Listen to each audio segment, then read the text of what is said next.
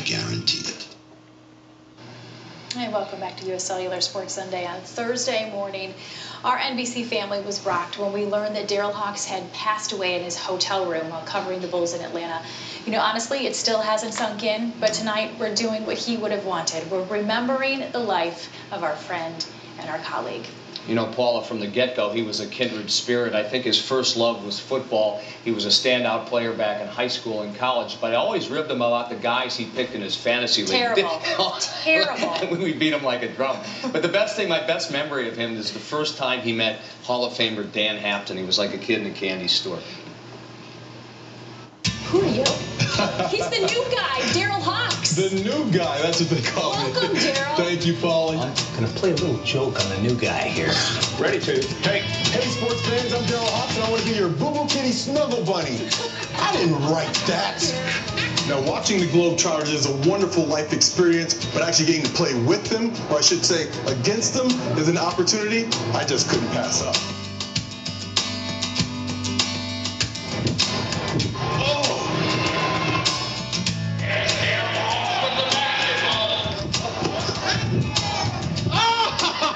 Got nervous. So when I heard about today's tryout, you know I had to give it a shot. 3. 503. That would have been good 20 years ago. Oh, I felt that one. Uh-oh. And with that pulled hamstring, I realized at this point, I'm better off talking about football. Meet 72-year-old Pam Neal, also known as the Black Belt Granny. Pam hasn't just learned martial arts, well, she also loves to teach it. And she's offered to teach this young dog some of her new tricks. Everybody was kung fu fighting. So are we ready to spar? Give me what you got.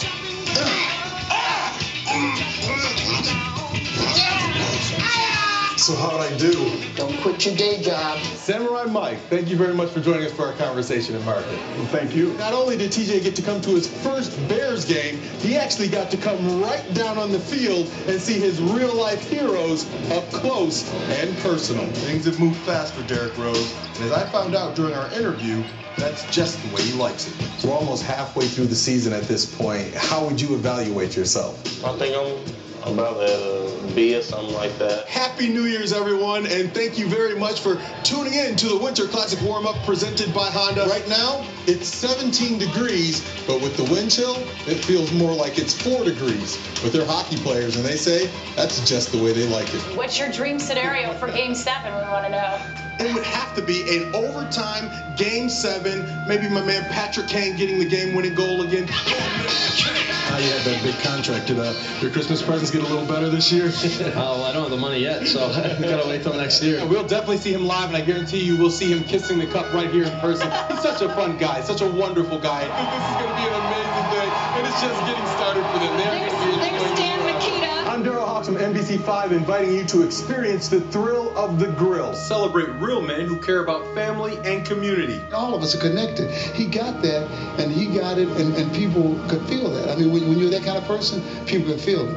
And that's what he was. I mean, he was a good spirit, just a good person. Our thoughts and prayers with Daryl, his family, and his television family in Chicago as well. Chicago's going to miss him. I mean, really. Covering the Hawks, Daryl Hawks, NBC5 Sports. Family and commitment, that's what he was all about. All about that smile that you saw from Daryl. That's who he was every day when he showed up here at the office. He would say, Paula girl, get out of that funky mood you're in.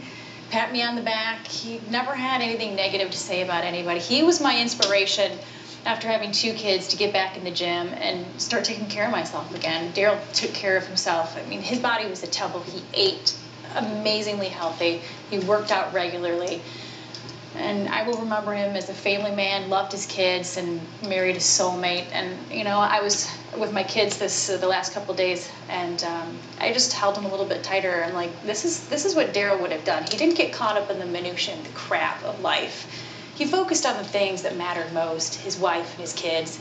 and didn't let the little ancillary things deter him from what it was to be a father and a husband. And in the process of doing that, Paula, and I was at this Italian American Sports Hall of Fame induction thing for Jesse White last night. All the people were talking about, what a gracious guy he was, how much fun he was to watch on television because of that infectious smile, too.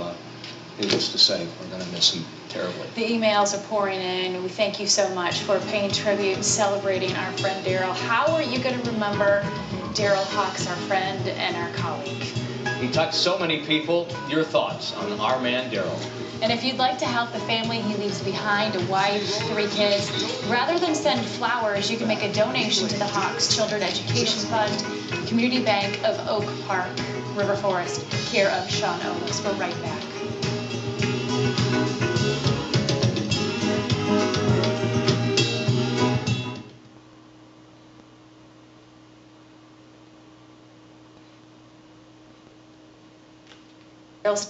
Kind of exactly what you're talking about from a lot of our viewers. Thank you so much for all the emails that are just pouring in right now. Yeah, this one from Daniel. I'll always remember how excited and passionate he was when covering Chicago sports.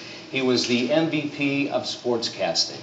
Don says, such a sudden loss at a young age, and what a class gentleman. Daryl's infectious smile, enthusiasm, passion for his delivery of sports in Chicago will not be forgotten. God bless you, Daryl, and your wonderful family. From Bev, my heart goes out to his family, friends, and colleagues. His eyes always seemed to sparkle as he would talk about sports. Daryl's enthusiasm for his profession and working with those in the community is inspiring. He will be greatly missed. Daniel says, I'm a high school student at Deerfield, and I am the school's TV news anchor. Daryl was one of my favorite sportscasters. I watched NBC every night, and I learned so much from him. I only wish I could have met him. He was truly an inspiration to me. Daniel, you would never have forgotten it had you met Daryl. From Alex, his hands on sports pieces such as trying out for the Chicago Rush and playing with the Harlem Globetrotters provided his most memorable moments. It was obvious he truly loved his job. I'm sure Daryl would have been the one cheering the loudest after tonight's Bulls dominating win. No question about that. I'm sure he's still cheering right now. He's got great seats too, doesn't he? Ken says, I will miss Daryl's sports coverage on NBC. He was a great sports journalist. He was always optimistic, full of energy. I will honor him by remembering to smile like he did and do my work with enthusiasm like he did to encourage others around me. From Pablo, I'll always remember moving back to Chicago and thinking, who is this hilarious new sports guy? He made it easy to get settled back into my hometown. I sincerely appreciate his hard work in making Sunday nights so much better. Thanks, Daryl. You are already missed. Daryl, you're missed. You're loved. You lived each day as if it were your last. There was nothing left unsaid. You're an inspiration to those of us to do the same. We love you. Like I said, he was every man and he was our man. Good night, everybody. Take care.